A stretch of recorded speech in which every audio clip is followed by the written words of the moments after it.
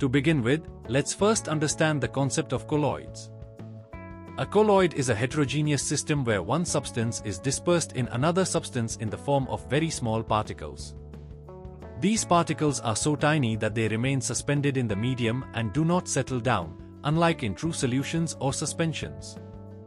The dispersed phase is the substance that is present in small amounts, while the dispersion medium is the substance that surrounds the dispersed phase. Colloids exhibit properties that are quite different from those of true solutions and suspensions. One of the most important properties is the Tyndall effect, where a beam of light passing through a colloidal solution is scattered by the colloidal particles, making the path of the light visible. This effect helps distinguish colloidal solutions from true solutions. Colloidal particles also exhibit Brownian motion, which is the continuous zigzag movement of the particles due to collisions with the molecules of the dispersion medium.